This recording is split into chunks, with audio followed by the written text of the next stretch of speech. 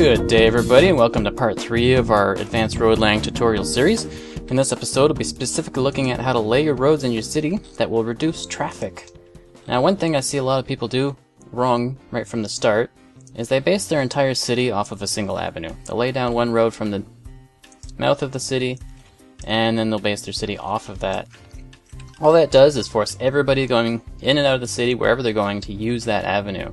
Now you think you might be reducing intersections by doing that, but the intersections you do have end up getting clogged up very fast. I highly suggest when you're building the backbone of your city, you use multiple avenues that go around the circumference and through the center to give your citizens multiple paths to get where they're going, and not everyone will have to use the same avenues to reach their destination. Now also in this pattern, you'll have noticed that I have intersections, but they're all three-way intersections. I have no four-way intersections. This will reduce the number of cars that have to take turns and get through the intersections, and should lower the jams that you see at some of these larger intersections on avenues. Of course, the most important intersection in your city will be at the city entrance, and this will be a bottleneck no matter what, but to try to avoid bottlenecks in the rest of your city, try to have the roads leading away from your entrance going to completely different parts of the city. That way it spreads the traffic out through the city as much as possible, with half of the cars going one way and half the cars going the other way. It's very tempting to start your zoning along these initial avenues you've laid, especially commercial zones, because the higher traffic tends to bring by more shoppers. But realize that for every building that gets created on these zones, you're essentially creating a new intersection along the avenue, where cars enter and exit these buildings. Also note that these new intersections, there are no left turns allowed. So for anyone who wants to come and enter these buildings, on this particular example, they have to come to the end of the avenue and turn around at the intersection. All that's doing is causing even more traffic at the few intersections you have.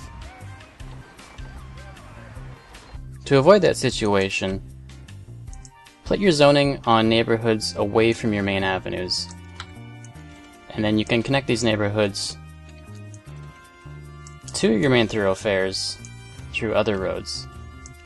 This will keep your Sims mobile, but also keep them off of the major roads if they don't need to be there, and it will stop U-turns in the major intersections, limiting the traffic to smaller intersections where fewer cars will be entering and exiting. Also note that you can control the right-of-way on these intersections by the density of the road. For example, this road has no traffic light, and any cars going straight down the avenue will have right-of-way over the stop sign on the lower density road. If I upgrade this to medium density road, now a stoplight appears, and both directions will take turns back and forth, having access to the main thoroughfare.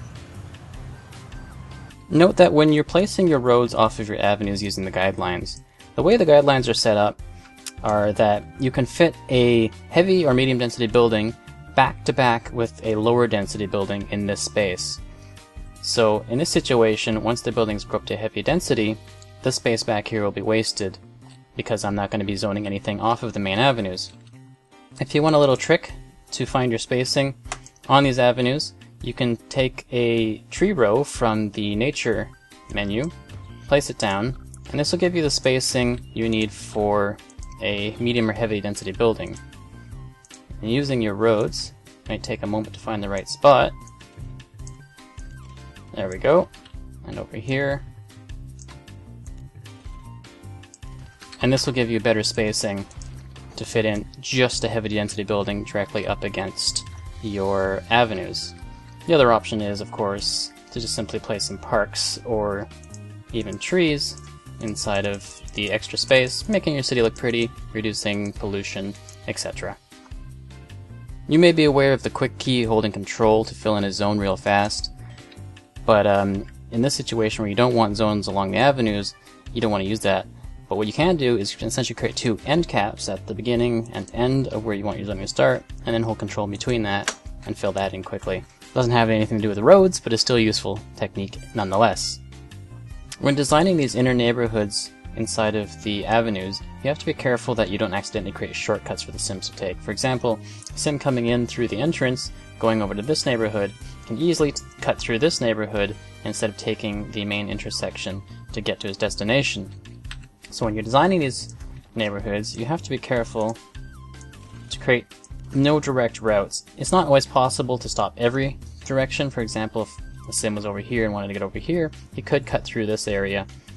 And if you're having a lot of trouble creating no direct routes through neighborhoods, sometimes it's just time to create another major thoroughfare that you can draw the neighborhoods off of. You might conclude that the simplest way to have a neighborhood that no other vehicles will cut through is to simply only have one entrance and exit. But realize that when you're doing this, for any service vehicles such as police, fire, or unemployment agents looking for Sims to hire, once they've entered and done their job, they have to backtrack back out the same way they came, which lowers their efficiency instead of just leaving through another exit heading to another neighborhood. For unemployment agents, if they come in and find that all these Sims are already employed and then they have to back out, it's simply wasting time instead of hiring Sims, and if it can't find Sims for the next workday, you might just end up with more unemployment. So use these neighborhoods sparingly. Lastly, one of the most advanced techniques you can use to manage traffic in your city using roads is with overpasses. Particularly difficult skill to learn, but if done correctly it can have beautiful results. Something we can cover in another video, but it's been rumored that Maxis will soon be updating SimCity to include overpasses and tunnels as a normal tool that everyone can use. These tips are just guidelines. They're not hard and fast. Remember, rules are meant to be broken. Maybe you do want that commercial strip along an avenue, or maybe you want to build some of your services on the avenues, give them the best access to the city. Whatever you do, just make sure you guys have fun while you're doing it. Subscribe to my channel for more tutorials like this, and let me know in the comments below if there's anything else in particular you want me to cover. Also check out my new series, Zhatt, in which I look at various tycoon and construction games that you may not have seen before. And also check out some of the playthroughs I've done with friends in SimCity. For now, take care, and I'll see you later.